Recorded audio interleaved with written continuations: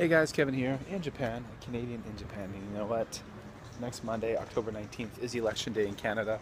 And all of you Canadians out there who are watching this, if you are of legal voting age, get your butts out there and vote.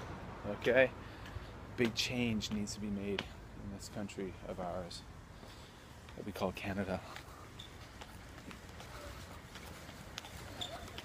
That's right, for the last 10 years, 10 plus years, things haven't been going so well for Canada, and you guys can make a difference. Sadly, I can't right now, well, I can by making a video like this, but in a recent court ruling, I lost my right to vote. I am a Canadian, but I'm not allowed to vote because I have been living abroad for more than 5 years. And that really drives me mad because I want my vote to count. I want to vote because I believe Canada needs a big change.